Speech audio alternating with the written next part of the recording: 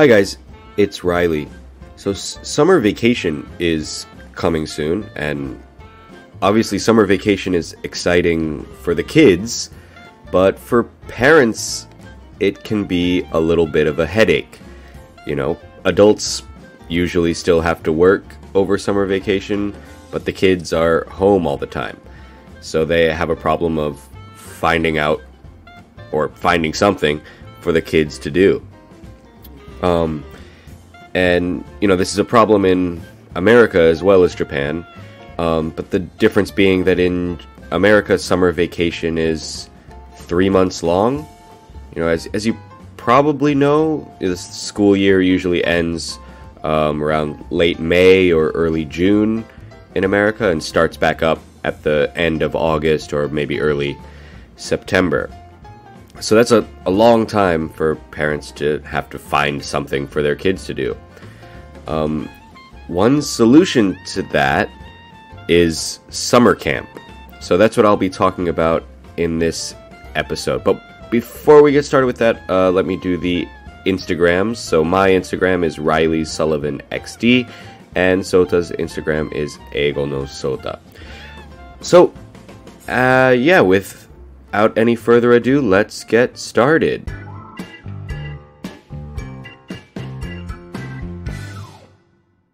So basically there are two kinds of summer camps, to put it generally.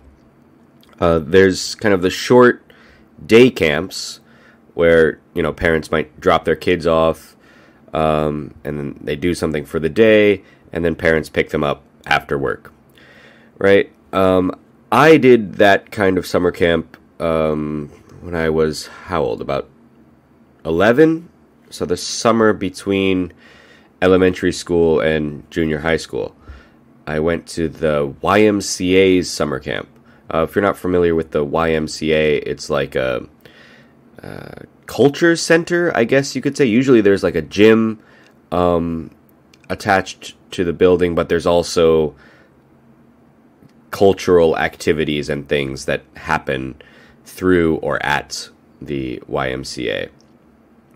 So when I went to this summer camp, I would get dropped off at the YMCA building, and then we would take a bus, like all the kids, with a couple of camp counselors. Counselors being, I guess, something like a teacher or a chaperone, basically someone to take care of the kids. In my case, the counselors were also kids. I think most of us were, you know, elementary, junior high school age, and the camp counselors might have been late high school. So maybe, I don't know, 17 or 16 or something like that. But anyway, we would get on a bus, and then we would go to some kind of exciting location for the day. Like, I remember we went to a lake, we went to a museum, and the best day was we went to an amusement park.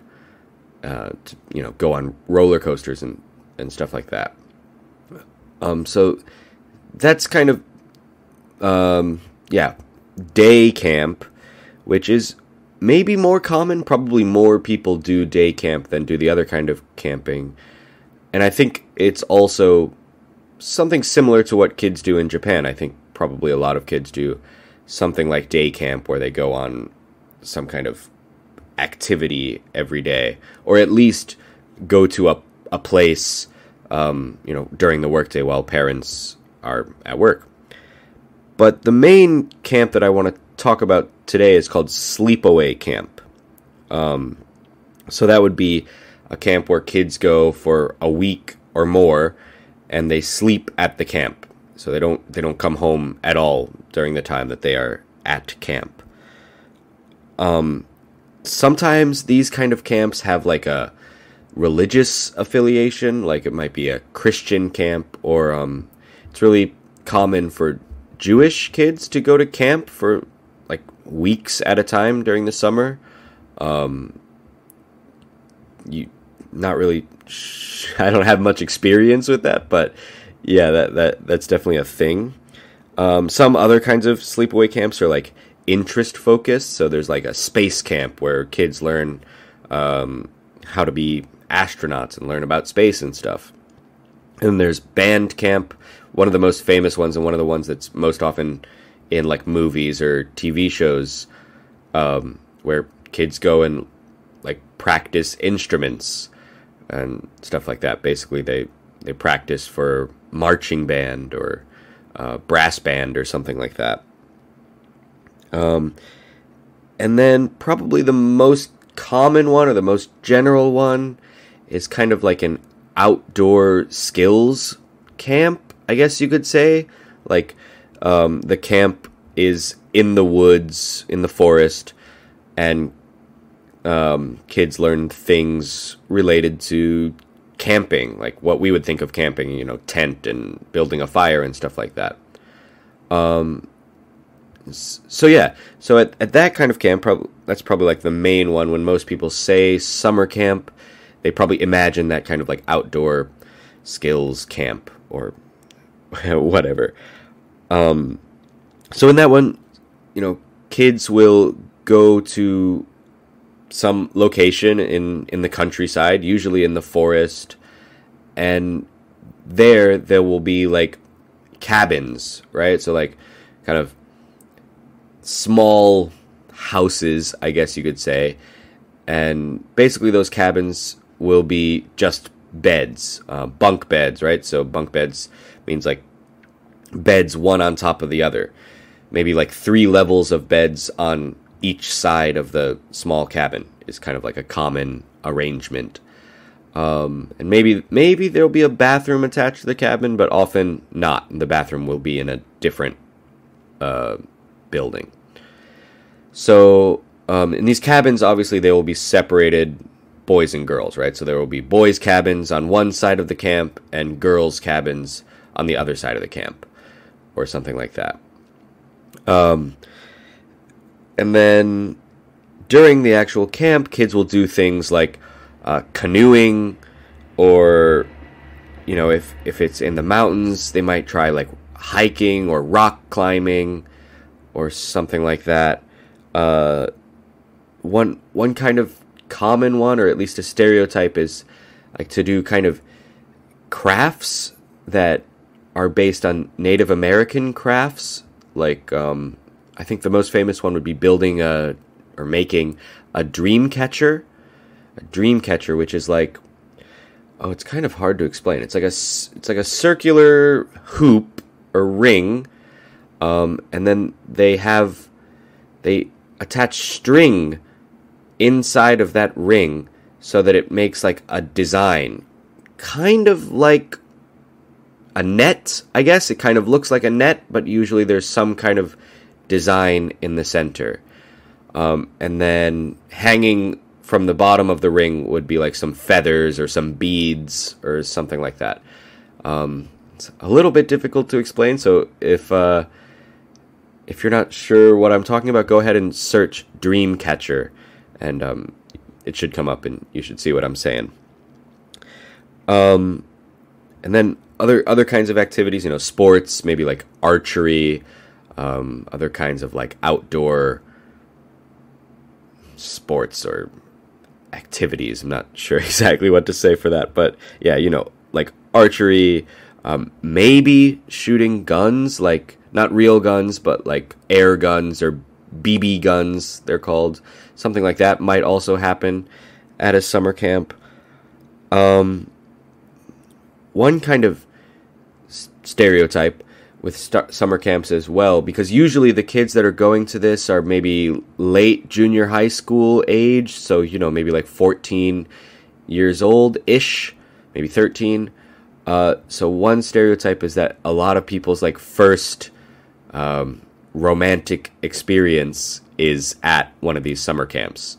Something like, you know, at night when the camp counselors are sleeping, the boys and girls might sneak out of their cabins and go skinny dipping in the lake or something like that. Skinny dipping means swimming naked, basically. That's kind of like a stereotype of something that happens at these camps. Or also, like, you meet a girl at summer camp and you have a 2-week long relationship, and then you don't see each other again until next summer because probably you don't go to the same school or whatever, is also a stereotype. And a lot of movies kind of play on this stereotype. Actually, a lot of movies talk about summer camps in general. Maybe one of the most famous ones is called The Parent Trap.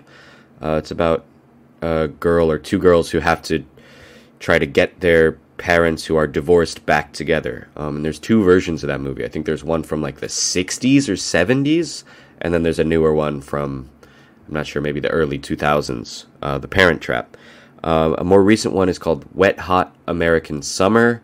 I think that one's kind of a comedy about a summer camp.